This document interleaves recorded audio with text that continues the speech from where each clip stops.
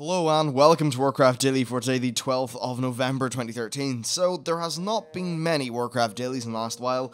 It's just because we've been very busy with Warlords of Draenor over the last 2 weeks. But, well, there should be one every day from now on, so it's all good. In today's show, I'm going to cover the reasons behind just sort of story, time travel, some talk about account-wide rep and why they're not going to implement it, why there's no races or classes, and then finally a roundup of the blue tweets for the day, most of them all being from Ghostcrawler. So, story and time travel. Well, first, let's have a talk about time travel. So, a lot of people are QQing about time travel, and this was something that they were very quick to clear up in the forums. Basically, Garrosh goes into an alternate universe outland to form his army, and this is probably facilitated by how his friend, as they said, who, in my opinion, is probably Kairos, can bend time. Now, I think it's kind of significant that they say bend time. Usually, we just talk about traveling in time, like Caverns of Time style. Well, no, the way they say bend essentially means, while it may not be based in actual real-world physics, that said, it doesn't need to be, it's a fancy game, and when they say bend, I think that's definitely making a differentiation between actual time travel. Yes, he is traveling back in time, but he's also traveling to an alternate universe.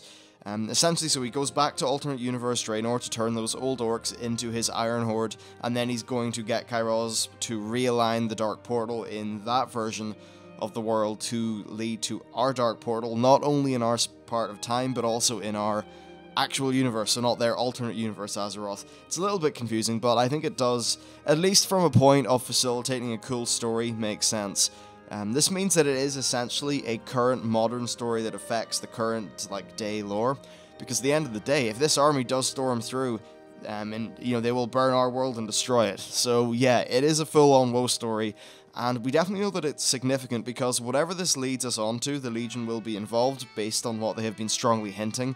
And that the next expansion, they also said specifically that it will follow directly on from this one. Something that I'm very actually excited about. I like the way that expansions will be following on from each other story-wise, instead of it being kind of like lore ADHD. You went from killing Illidan randomly to killing the Lich King randomly, instead of all that being one story. I think that if they are going to start keeping the game sort of really compelling, that this might be a cool way to do it. It's certainly different from what they've done in the past. Now, also on the topic of Rathian, they said that he wasn't a throwaway character, as some people were quick to QQ about, because, hey, people are always quick to rage about things. They said he will return later and be an important part of the story, but for now, we're just going to take a break with him. At the end of the day, you can't have one character being the legendary quest MacGuffin for 2 expansions in a row, and also, he just doesn't factor into this story, at least initially. I could see perhaps at the end with maybe the Legion returning, maybe Irillia and Terulion returning, because I think they sort of did hint that they will be returning next expansion. With all those things happening, then there will be time for Rathian to be relevant. Right now, it's a different story. Now, they also talked about how we're getting a lot of Draenei lore, and this is a good thing in my opinion, because I play a Draenei, and honestly, we've got so little lore for this race that it's kind of silly.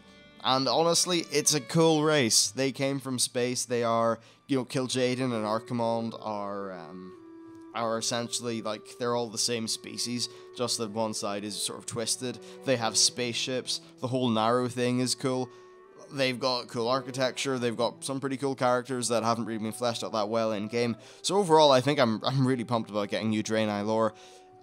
So yeah, I'll probably do a full-on lore video on the Draenei someday, because I just think they're really cool. Anyway, finally on the topic of having a little bit more gender balance in the story, they confirmed that there will be representation for both genders in terms of strong characters in the next expansion. This was basically, someone noticed that, hey, this trailer is all a bunch of dudes. Well, they are the Orc Ward Chiefs. You can't just go back and retcon. Well, I mean, okay, they can go back and retcon, but perhaps that doesn't make as much sense. Still, I wouldn't be worried about this. They've, at least recently, done quite a good job of having strong female characters. Actually, and they've done that the whole time, even if you think back in, Warcraft 3, you have Maeve, Shadow Song, and stuff like that. They do have badass female characters. It's good that that's a thing. It's a little bit more mature than, say, something. Speaking of immature representation of women, you should take a look at the Battlefield 4 advert for Axe. It's essentially Link's deodorant in America, or whatever.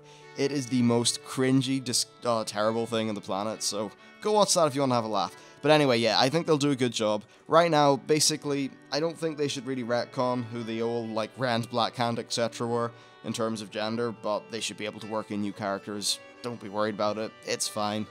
Also, for the next topic, we're going to talk about account-wide rep.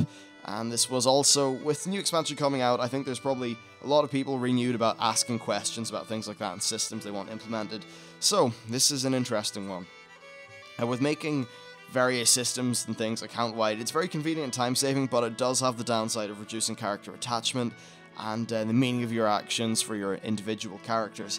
That's true. At the end of the day, if the only thing that differentiates your characters is their class and the gear that you have on them, then they're not really characters at the end of the day. Like, they're, yeah, like, it's sort of everything that, like, it takes away from what a character is if it sort of already just appears into the world with all these things. Like, at the end of the day, why should you be exalted with a faction who have never met you before? I suppose that's their reasoning. So, yes, they said that despite some players' intent to reduce the game to its core systems, they still do hold that it should be an immersive role-playing game. And I think that actually, in a lot of ways, everyone is right in this situation. Personally, I am against the count-wide rep, and that's, I don't know if this is really a new opinion, but it's just what I kind of think at the minute. And the reason for this is because I don't think the problem is reputation. The problem is how reputation has been handled in the game. It's more like the way that Mists of Pandaria handled rep. They handled rep by giving you ridiculous amounts of daily quests. That wasn't fun to anyone, and I think that's really why this became a problem. It wasn't a massive problem beforehand. So in my opinion, as long as reputation is the sort of thing where it involves, I don't know, fun stuff that isn't dailies, i.e. the new sort of endgame solo PvE content that they're trying to implement, then it's good. I'd also be happy with perhaps your first few dungeons. Like, right now, you know, maybe your first few dungeons a day give you some rep, but I wouldn't have it the Cataclysm way. I think the Cataclysm way it's a sort of thing where a lot of people will say it was handy, and they just want the tabard system back, but what I can definitely say is from a game design perspective, you don't know what you want, and you will burn yourself out. At the end of the day, if the best way to get your rep up is just to sit in Stormwind and queue dungeons, then like, in terms of making it a fun role-playing game, they have failed their basic design. And then you're just turning the game into a bunch of menus, and I think that's terrible. I think, like, if you go, say, back in Wrath of the Lich King, a lot of factions had very, like, different, unique dailies, and they weren't all mandatory to do at once. And because of this, and the mixture, just the way they designed the dailies, each faction felt really unique. Now, I don't want dailies to be back, but I want, say, however many factions there are at max level, give them really unique things. Like, say if there was maybe an orc clan that are friendly to both factions, like the Alliance and the Horde, well, perhaps give them a really fun and interesting sort of rep experience, I guess. Maybe they're at war with some local force or something like that, and you get rep by helping out the war effort and like contributing to dynamic events, picking up treasures. Maybe there are 1 or 2 daily quests. I think 1 or 2 dailies are okay, but yeah, they need to keep things more varied, keep the gameplay varied, because at the end of the day, a daily for one faction is, in many cases, the same as the daily for another faction, so unless the dailies are all very unique, then it's not going to work. That's why I think they can do a better job making unique dynamic content than they can making unique dailies. Oh, that was probably a very long and roundabout way of covering it. Anyway, let's continue. On the topic of there being no new race or class, basically for races, they said that redoing the old races is a humongous amount of work. And I'd say this is actually true. Now, hold on, we need to think about it. So perhaps there is less concepting for a new race than there is, or sorry, for one of the revamps than there is for a new race, but they still need to make, texture, and animate every single model as if they were a new race. At the end of the day, the old models are 100% useless. They have no well-rigged animations or anything like that. They have a low poly count. They can't just smack on new high-resolution textures onto an old model and call it a day. I think a lot of people that play World of Warcraft, and obviously not everyone has to have technical, know-how about this sort of thing. A lot of people don't understand how games are made, and they don't really understand how, like, say, a model for a character is made. It's a lot more than just drawing the guy out. And they are, now, of course, in combination with this, they're also having new sound assets for every single race, in terms of just, like, higher quality footsteps, higher quality everything. There is quite a lot of work.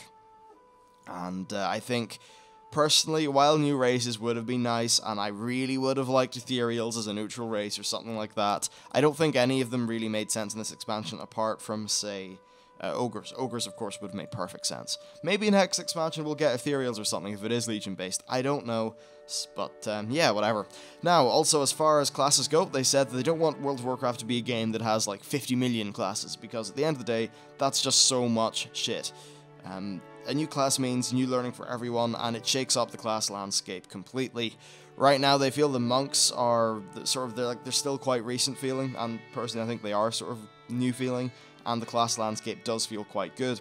For the designers and players, they're keen on having 2 expansions in a row that have the same kind of class and talent system, so that everything can be refined. Honestly, I think that this is kind of okay. Right now, I'm quite happy with the different classes. I think a Demon Hunter will probably be the next hero class in the next expansion, because it's probably going to be Legion-based. But as for right now, I'm happy enough. If they can just, like, stop, batten down the hatches, and try to make every single class feel really good and refined, I think this is a good thing. Also, for those of you who are saying to PvP, you probably don't want another class, because class balance in PvP is still not perfect, and they need more work, and if they just have one other solid expansion without having to worry about a whole new ability set and things like that, then perhaps the landscape in terms of balance will get better, because there's less things that are sort of popping in and shaking it up. So yeah, there's that. Now, next, let's talk about blue tweets. So, Ghostcrawler said that other types of PvE content that are not faction or daily based are possible but not trivial to design. Well, I think, yeah, that's true, but at the end of the day, not trivial to design is completely irrelevant. Is it fun? If it's fun, then it's worth designing. Therefore, you need to get around whatever obstacles are making it non-trivial. So, yeah, I know it's a bit of the harsh way to look at it, but it's definitely the truth when you're asking for money.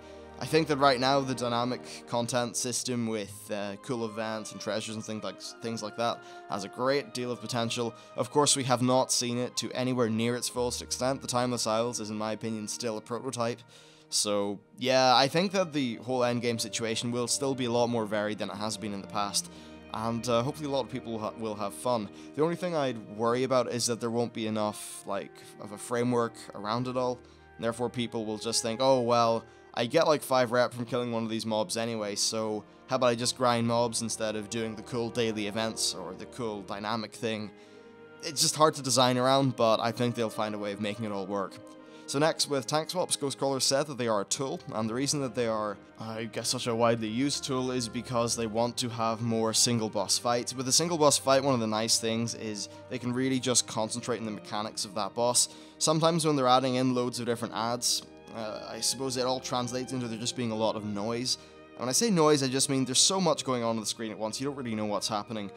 In a lot of cases, it would be better just to have one boss that's really solid with really fun and polished mechanics, and they still are going to ask you to bring 2 tanks to your raid, because then, you know, if there are adds in a boss, well, you can't really do that if you only have 1 tank. So there still needs to be 2 tanks in a raid, therefore they need to implement something like a tank swap. And the reason that the damage soaking mechanic is gone really is because a lot of tanks didn't like it and they weren't finding it fun. Therefore, I think this is probably the best option for now. At the end of the day, though, I'd really like there to be more sort of tank swap, not tank swap mechanics, but at least tanking mechanics that make it fun to tank a single boss with 2 tanks. Now, next of all, and finally, they said Old War style heroic modes are probably not going to return because it was hard to come up with a good reason for there to be a button.